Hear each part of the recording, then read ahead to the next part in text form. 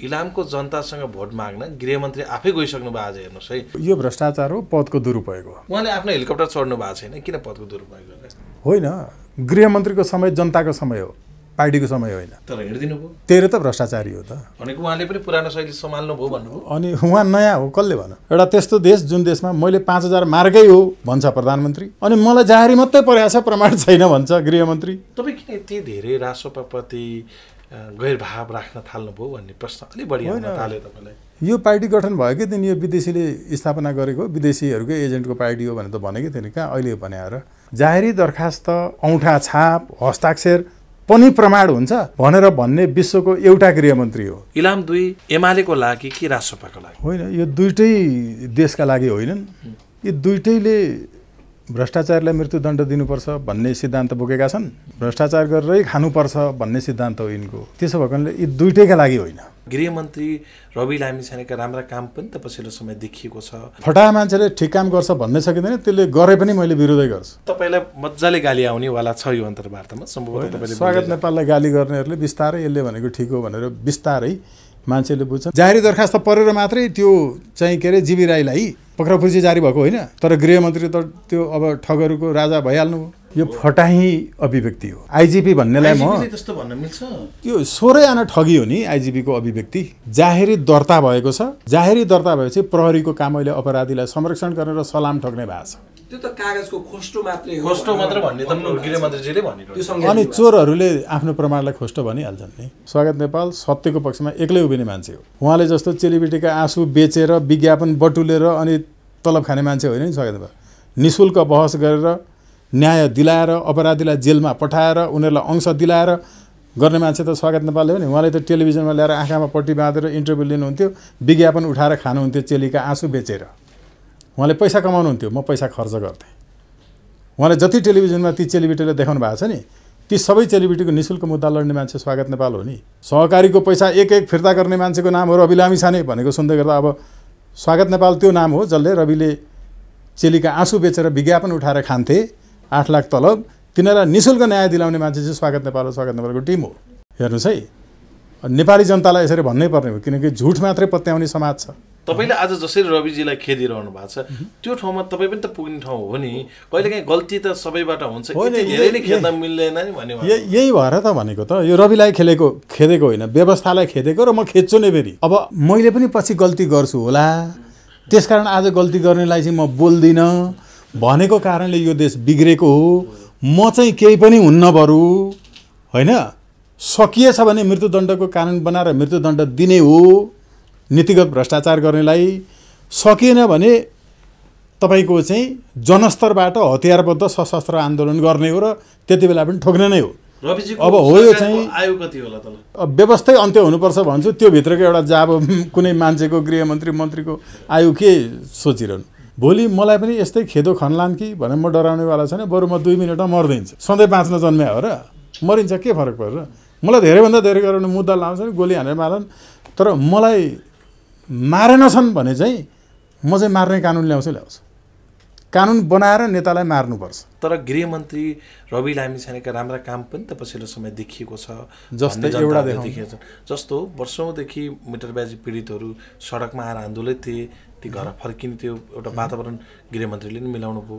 त्यसपछि आरती शाहकै परिवार आज घर फर्केको छन्, र जो व्यक्तिहरूले चाहिँ गर्दा हामी यो अवस्थामा पुग्यौँ भन्नुभएको थियो, उहाँहरूको सासूदेखि छोरीसम्म समात्ने काम त गृहमन्त्रीको निर्देशनपछि नै भयो नि। यो दुईवटा काम भयो, त्यसपछिका कामहरू अलि पछि देखाउँला। यो पनि त एउटा पोजिटिभ वेबाट हेर्न सक्यो नि त, होइन? न्याय पायो त त्यो परिवारले।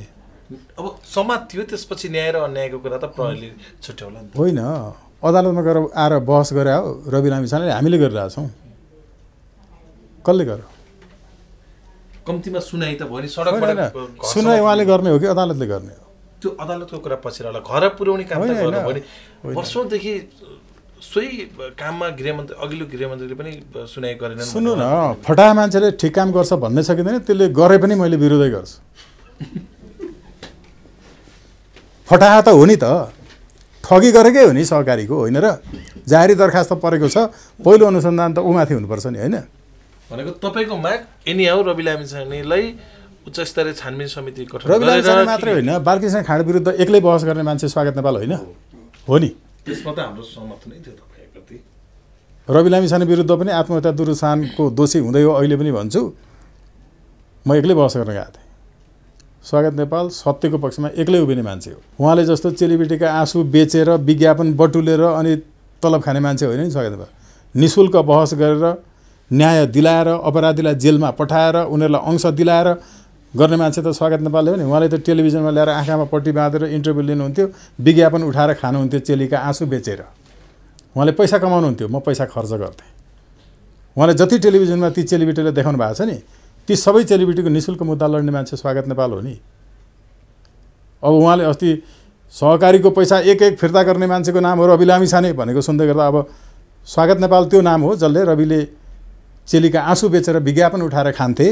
8 लाख तलब तिनीहरूलाई निःशुल्क न्याय दिलाउने मान्छे चाहिँ स्वागत नेपाल हो स्वागत नेपालको टिम हो हेर्नुहोस् है नेपाली जनतालाई यसरी भन्नै पर्ने हो किनकि झुट मात्रै पत्याउने समाज छ तर मैले सत्य कुरो भन्नुपर्ने हो आज आएर चाहिँ भ्रष्टाचारीलाई मृत्युदण्ड दिनुपर्छ भन्ने माग कसैको छैन हो त्यसो हो नि स्वागत नेपाल किन उठ्न सकेन त स्वागत नेपाल चाहिँ जहाँ चुनाव भइहाल्यो त्यहाँ गइहाल्ने होइन मेरो झापा क्षेत्र नम्बर 2 हो र त्यहाँबाट जुनसुकै अवस्थामा चुनाव हुँदा पनि स्वागत नेपाल चाहिँ उठ्छ र हिजो पनि भनेकै हो म मृत्युदण्डको पक्षमा छु त्यसमा हुनुहुन्छ भने मात्रै मलाई भोट हाल्नु होला यो अहिलेको व्यवस्था अन्त्य गर्ने पक्षमा छु संसदीय व्यवस्था अन्त्य हुनुपर्छ भन्नुहुन्छ भने मात्रै मलाई भोट हाल्नु होला यही व्यवस्था रहनुपर्छ भन्ने लाग्छ भने चाहिँ म तपाईँको प्रतिनिधि हुन सक्दिनँ संसदमा किनकि तपाईँलाई यो व्यवस्था रहनुपर्छ भन्ने लाग्छ म रहनु पर्दैन भनेर संसदमा गएर बोल्छु भने म त तपाईँको प्रतिनिधि हुन सक्दिनँ म धोका दिन चाहन्न भन्दै पनि एकातिर 7 वटा दलको गठबन्धन अर्कोतिर 3 दलको गठबन्धन अर्कोतिर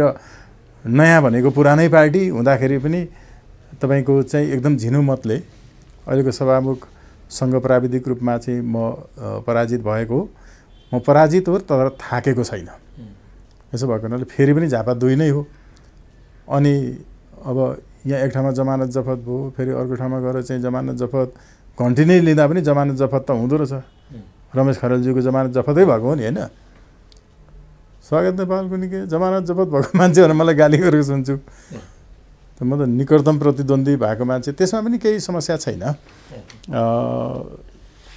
अहिले पनि म सांसद हुँदै हो सांसदले 2टा काम गर्छन् सत्तापक्षको सांसदले राम्रो कानुन ल्याउँछ प्रतिपक्षकोले सत्ताले नराम्रो ल्यायो भने त्यसलाई खारेज गर्छ अहिले यो नयाँ पुराना सबै दल मिलेर हरेक सांसदले 6 करोड खान्थे नि त्यसलाई हामीले अदालतबाट गरेकै हो नि होइन विषादयुक्त पदार्थ अस्ति भर्खरै खारेज गर्यो यिनीहरूले हटाएको ओमसम खारेज गराइयो भनेपछि जति पनि यी सांसद जितेकाले ल्याएका खराब छ हामी हारेकाले खारेज गराएकै छौँ अनि जनताको सांसद खासमा को हामी हो नि मैले एकचोटि पोइन्टमा जाउँ त्यसपछि फेरि म यहाँ आउला ओके दुई मध्ये चाहिँ यो चाहिँ अलिकति लायक छ भन्ने नै छैन तपाईँको नजरमा होइन एउटा हड्डीका लागि केही कुकुरहरू झुम्मिएका छन् त्यो कुन चाहिँ कुकुरले हड्डी खान्छ भन्ने कुरामा मान्छेले ध्यान दिनु हुँदैन तपाईँ किन यति धेरै रासोपाप्रति गैरभाव राख्न थाल्नुभयो भन्ने प्रश्न अलि बढी आउन थाल्यो तपाईँलाई यो पार्टी गठन भएकै दिन यो विदेशीले स्थापना गरेको विदेशीहरूकै एजेन्टको पार्टी हो भनेर त भनेकै थिएन कहाँ अहिले भनेर सुरुमै त्यहीबाट भनिरहेको छु त्यो स्टार्ट किन तपाईँ त्यति धेरै गैरभाव होइन यो व्यवस्था फाल्न चाहन्थे नेपाली जनता विदेशी यही व्यवस्था राख्न चाहन्थे विदेशीले सांसद खरिद बिक्री गरेर सरकार ढाल्ने र बनाउने जनताले डाइरेक्ट नबनाउने सांसदहरूको टाउको जोडाजोड गरेर सांसद ढालिरहने बनाइरहने व्यवस्था विदेशीले राख्दाखेरि नेपालमा अस्थिरता कायम रहन्छ तर जनता जति सबै यो व्यवस्थाको विरुद्धमा उत्रिसकेका थिए व्यवस्था यही टिकाउनुपर्छ भन्ने एउटा शक्ति चाहिएको थियो विदेशीलाई त्यो पुरानै नेताले बुढा नेताले भन्दा जनता बुढा नेताप्रति वितृष्ण बनेका थिए तर नयाँ पुस्ताकोले भनेर काम चाहिँ बुढाहरूले नै गरेको गर्ने चाहिएको थियो हो त्यस्तै विदेशीले खडा गर्यो र यो सुरुमै षड्यन्त्र बुझिएको थियो कि यो व्यवस्था टिकाउने पक्षमा मैले उहाँहरूलाई मात्र भनेको होइन नि मैले यत्रो वर्षदेखि काङ्ग्रेस एमाले माओवादीहरूका विरुद्ध अदालतमा मुद्दा दायर गरेर सफलता प्राप्त गरेको कसैले देख्दैन हो कि होइन मलाई एमालेको पालामा पनि थुनेकै हो काङ्ग्रेसको पालामा थुनेकै हो राजाको पालामा थुनेकै हो होइन कैयौँचोटि अहिले पनि मुद्दा म विरुद्ध लगाइएका मुद्दा अहिले पनि जारी छन् म तारिख लिइरहेको छु रबिलामिछाने आइकन त मलाई मुद्दा लगाएको छैन नि होइन र। तर काङ्ग्रेस एमाले माओवादीले गरेका खराब कामको विरुद्धमा मैले बोल्दाखेरि मलाई धेरै मुद्दा लगाएको छ। रबिलामिछाने लगाएको छैन। मैले भनेको म व्यक्तिको विरुद्ध होइन, व्यवस्थाको विरुद्ध भएको हुनाले यो व्यवस्थामा रवि आउनु पनि ठिक होइन, अरू कोही आउनु ठिक होइन। यसमा के हुन्छ भने तपाईँले जस्तै व्यवस्थाको विरोध गर्ने राप्रपालाई पनि त खोइ सपोर्ट मिलेन जनताबाट। राप्रपाको मृत्युदण्डको पक्षमा छ राप्रपा, तर व्यवस्था विरुद्धमा त छ नि हो। राप्रपालाई बिचरा गणतन्त्र भनेको व्यवस्था होइन भन्ने थाहा छैन। हेर्नुहोस् है, गणतन्त्र चाइनामा पनि छ हो नि, गणतन्त्र अमेरिकामा पनि छ हो नि, गणतन्त्र इन्डियामा पनि छ हो नि, गणतन्त्र नेपालमा पनि छ। अनि चाइना अमेरिका इन्डिया नेपालमा एउटै व्यवस्था छ भने गणतन्त्रै व्यवस्था हो भन्ने कि बिचराहरूले बुझेनन्। गणतन्त्र व्यवस्था होइन। गणतन्त्र भनेको it's an absence of the monarch, राजाको उपस्थिति नभएको अवस्था मात्र यो गणतन्त्र। अब राजतन्त्र भएको देशमा पनि एउटै व्यवस्था हुँदैन। बेलायत होइन, नर्वे सर्वे इत्यादि, कता स्वाजिल्यान्ड जस्ता देशहरूमा राजा छन्। अहिले संसारमा 18वटा देशमा राजा छन्, संयुक्त राष्ट्रसङ्घमा सूचीकृत भएका चाहिँ। त्यो 18वटा देशमा एउटै व्यवस्था छ त। स्वाजिल्यान्ड र चाइना तपाईँको चाहिँ यता बेलायतमा एउटै व्यवस्था छ छैन। भनेको राजा रहँदाको अवस्था पनि त्यो चाहिँ तपाईँको व्यवस्था होइन। यस कारण व्यवस्था भनेको के हो भनेर नबुझेको कारणले यिनलाई पञ्चायत कालमा पनि के हुन्थ्यो भने सांसदले नै सरकार बनाउँथे, जनताले डाइरेक्ट भोट हालेर बनाउँदैन थिए। पञ्चायत अन्त्य भएपछिको 46 सालपछिको 47 सालको संविधानमा पनि जनताले बहुदलीय व्यवस्थामा पनि जनताले भोट हालेर सरकार बनाउँदैन थिए। सांसदले बहुमत दिएपछि सांसदको बहुसिटबाट विश्वासको मतबाट बन्थ्यो हो नि। अहिले गणतन्त्र इलामको जनताले चाहिँ के गर्ला? ल ठिक छ, तपाईँले यता त भनिहाल्नुभयो, यो जनताको कुरा पनि आयो, सेन्टिमेन्टका कुराहरू आउला, त्यो आफ्नो ठाउँमा छ। इलामको जनतासँग भोट माग्न गृहमन्त्री आफै गइसक्नु भयो आज, हेर्नुहोस् है।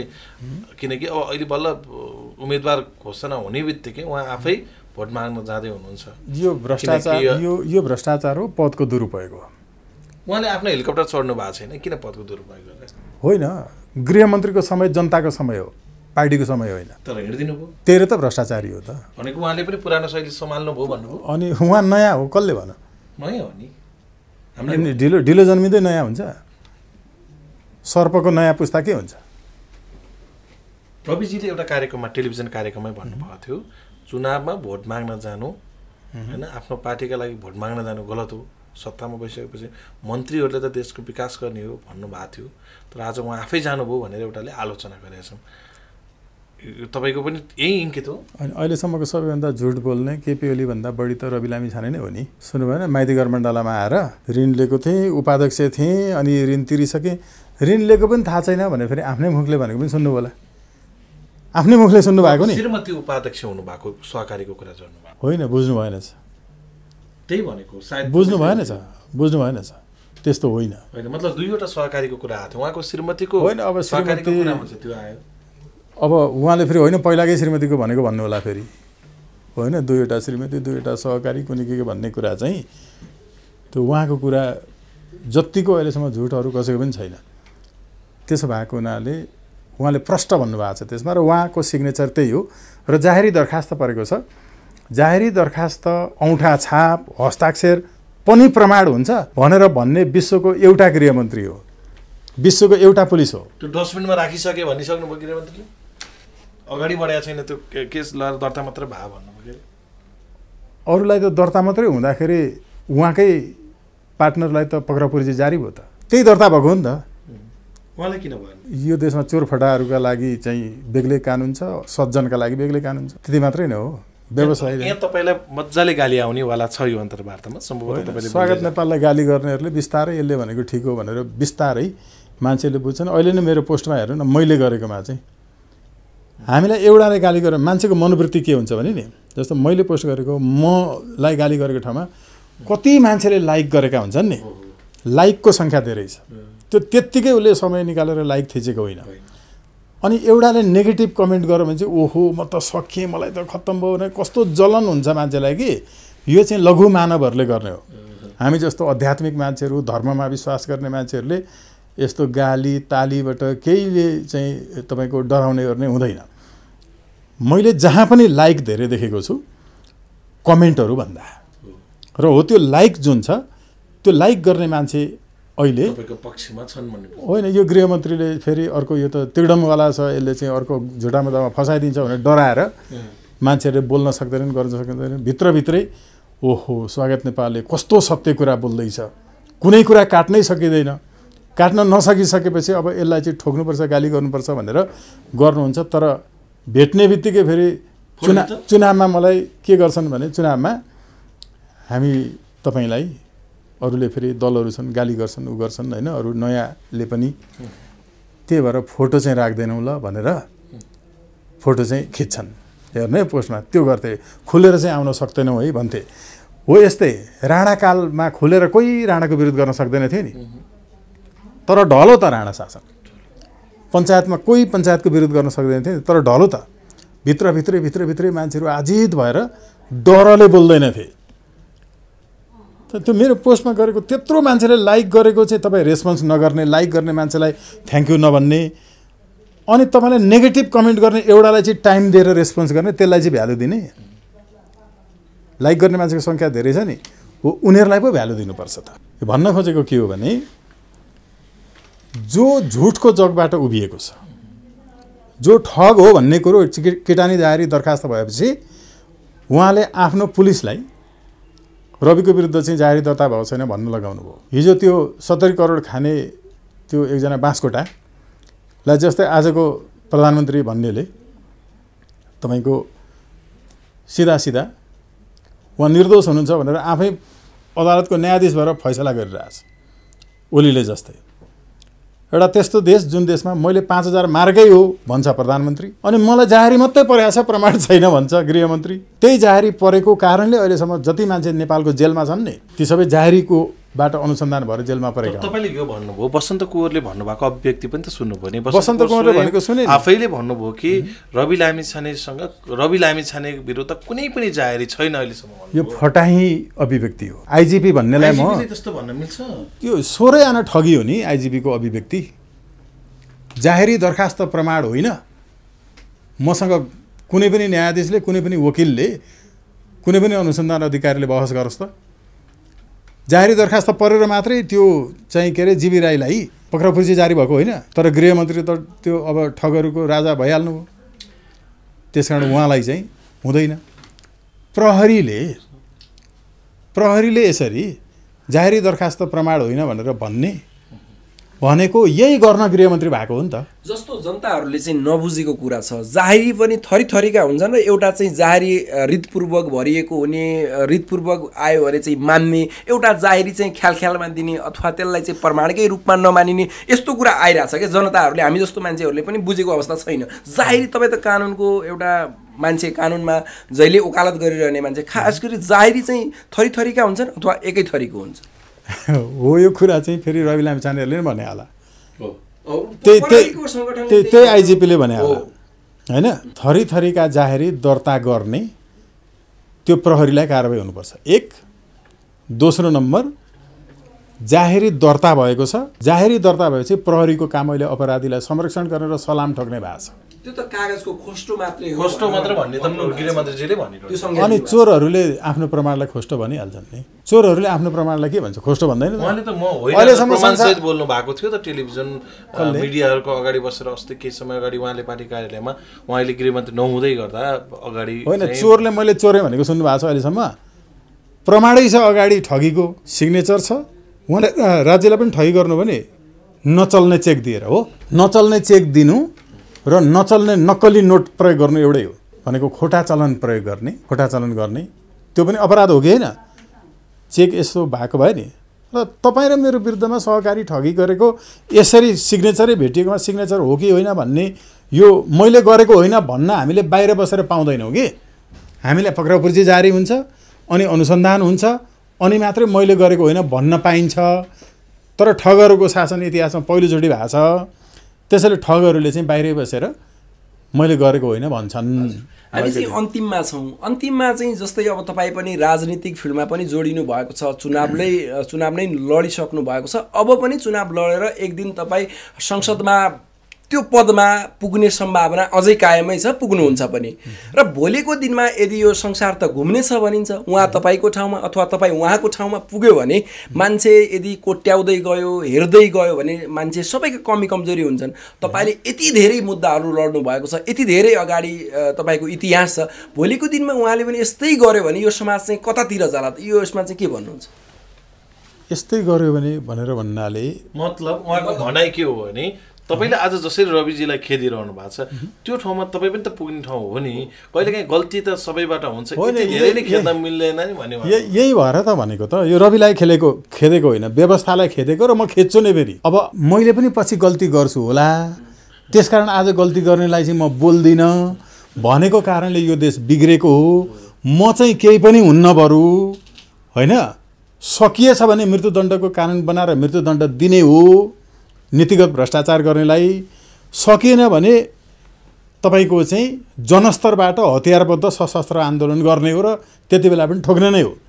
अब हो यो चाहिँ आयु कति होला त? व्यवस्थै अन्त्य हुनुपर्छ भन्छु, त्यो भित्रको एउटा जाब कुनै मान्छेको मन्त्रीको आयु के सोचिरहनु। यो व्यवस्थै चाँडोभन्दा चाँडो मर्नुपर्छ भन्ने पक्षमा भएको मान्छेलाई त्यो मान्छे मर्नुपर्छ भन्दैछु, त्यसको टाउको जुम्रा कतिन्जेल बाँच्छ भन्ने बारेमा के त्यो विश्लेषण गर्नु? व्यवस्था विरुद्धमा जसरी दुर्गा प्रसाद लागेका छन् त्यो धारमा पनि तपाईँ होइन? दुर्गा प्रसादले मृत्युदण्डको कुरा गर्नु भएको छ? तपाईँ मात्र मृत्युदण्डको? मृत्युदण्ड मात्रै होइन, right to reject, right to रिकल। 16 देखि अब रविले यो चाहिँ चोरी गरेको एजेन्डा थाहा छ नि। 12 वर्ष अगाडि सर्वोच्च अदालतबाट निर्देशनात्मक आदेश जारी भइसकेको कुरा हो नि। त्यो कानुन त मैले बनाएको नि त। अहिले निर्वाचन आयोगले हामीले सर्वोच्च अदालतबाट निर्देशनात्मक आदेश गराएको कुरालाई कोट गरेर विधेयकमा राखेको छ, हो कि होइन? यो देशमा कसैले त्यसमा थेसिस गरेछ भने बाहिर प्यार बोल्ने त बोल्छन्, तर भोलि यसमा पिएचडी गर्छन्, यसमा थेसिस गर्छन्, यसमा विश्वविद्यालयमा रिसर्च बुकहरू हुन्छन्। हात बोकेर हिँड्ने नि त तपाईँले जसरी ल्याए पनि, तपाईँले जसरी बदले पनि उनले त्यो भन्नु पनि त राम्रो हो नि। कम्तीमा त्यो धार बोकेर हिँड्न सक्ने मान्छे चाहिँ रवि आएछ भन्न पनि त सक्नु। त्यसमा त खुसी नै छु त, त्यसमा खुसी नै छु। उहाँले गर्नुभयो एउटा चाहिँ तपाईँको एजेन्डा राम्रो बोक्नुभयो, तर हो के भने अघि अलिकति पछाडिबाट प्रश्न आइरहेको थियो, यो त रविले भनेकै छ नि भनेको कारण। रविले त त्यो चोरी गरेको एजेन्डा हो, तर राम्रै कुरा चोरी, किताब चोर्नेलाई त म त स्वागत गर्छु। मेरा किताब धेरै चोरी भएको छन्, किताब चोर्नेलाई त राम्रै मान्छे मान्नुपर्छ। ज्ञान लियो हो नि, ज्ञान लिएको कुरा त राम्रो कुरा हो। तर अघि भने जस्तो अब मान्छेहरूले चाहिँ यो स्वागत नेपालहरूले होइन, यो त होइन, मैले पनि होइन, अदालतले भने हो नि त। तर अदालतलाई हामीले भन्न बाध्य बनाएको हो भनेको पनि यताबाट केही कुरा यसो टिप्पण टापन पारेछ, यताबाट टिप्पण टापन पारेछ। राम्रा पनि गरेको छ, राम्रै भयो, नराम्रा पनि सबै बुढा पुराना नेताको त्यो पनि ल्याएको छ कि फेरि सँगसँगै, दुईवटा सँगसँगै। यसो भएको हुनाले यस्तो चाहिँ मान्न सकिन्न। भोलि मलाई पनि यस्तै खेदो खन्लान् कि भने म डराउनेवाला छैन, बरु म 2 मिनटमा मर्दिन्छु। सधैँ बाँच्न जन्म्या हो र, मरिन्छ, के फरक पर्छ? मलाई धेरैभन्दा धेरै गरेर मुद्दा लाउँछ, गोली हानेर मारन, तर मलाई मारेनछन् भने चाहिँ म चाहिँ मार्ने कानुन ल्याउँछु। कानुन बनाएर नेतालाई मार्नुपर्छ। मृत्युदण्ड, नीतिगत भ्रष्टाचार गर्ने को होला? यो अहिलेसम्मका संसदीय व्यवस्थावादीहरू जो एमसिसीका समर्थक छन्, जसले नागरिकता विधेयक चाहिँ तपाईँको यसका गलत पक्षहरूलाई स्वीकार गरे, यस्ता व्यक्तिहरू हेर्नुहोस्, यो अहिले चाहिँ स्वास्थ्य उपचार खर्च लिनेहरू, यिनलाई बाँच्ने कुनै अधिकार छैन। किनकि भ्रष्टाचारको कारणले गरिबी बढेको हुनाले भर्खर जन्मेको बच्चालाई स्तनपान गराउन समेत नसकेका आमाहरूले बच्चा बोकेर इनारमा हाम फालेर आत्महत्या गरेका छन्।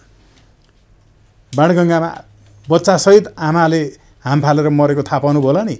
यी नेताको भ्रष्टाचारको कारणले गरिबी बढेर आत्महत्या गर्न बाध्य जनता भएका छन् भने यो अवस्थामा ल्याइपुर्याउने नेतालाई बाँच्ने कुनै अधिकार छैन। अमेरिका जस्तै हुनुपर्छ भने मृत्युदण्ड हुनुपर्छ, चाइना जस्तै हुनुपर्छ भने मृत्युदण्ड हुनुपर्छ।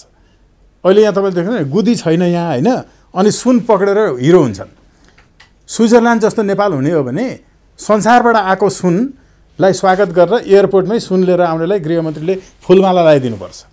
स्विजरल्यान्ड अहिले घुमेर आयो होइन, फटाहरू सबै पार्टीका होइन प्रमुख सचेतक त्यो देशमा गएर उनीहरूले सिकेर आउनुपर्ने के हो भन्दा सुन ल्याउनेलाई त्यो देशले जुनसुकै देशबाट पैसा लिएर आउनेलाई त्यो मजदुर किसान जसले लिएर आए पनि उसलाई एयरपोर्टमै त्यहाँको प्रशासनले स्वागत गर्छ र सुन राखेको पैसा राखेको चार्ज लिन्छ र देश धनी भएको छ। त्यो देशमा गएर आएछ अनि यहाँ चाहिँ सुन पक्रेर हिरो हुन्छ। सुन पक्रिने होइन, ल्याउन दिनुपर्छ नेपाललाई। अनि त्यो पढेको छैन, यहाँ छैन गुदी, अनि इन्डियाको कानुन मान्दिएको छ। यो तपाईँको चाहिँ रक्तचन्दन सुन पक्रिने सबै नेपालीले बनाएको कानुन होइन, विदेशीले बनाएको कानुन हो। यसले नेपाललाई केही हित गर्दैन, विदेशीको मात्रै हित गर्ने कानुन छ। अनि यस्तो कानुन चलाउने गृहमन्त्री के गृहमन्त्री? यसलाई अन्त्य गरेर नेपालमा सुन धेरैभन्दा धेरै ल्याउनुपर्छ भन्ने पो गृहमन्त्री हुनुपर्छ होइन र? भनेको दिमाग चाहिँ फेरि बुढै नेताको छ, पुरानै नेताको छ। नयाँ नेताले के भन्छ? सुन ल्याउन दिनुपर्छ, घोषणा गर्न दिनुपर्छ, देश धनी हुनुपर्छ। हो, यो नयाँ सोचसहितको चाहिएको छ क्या नयाँ भनेको। हस्, हुन्छ, महत्त्वपूर्ण। धन्यवाद, थ्याङ्क यू।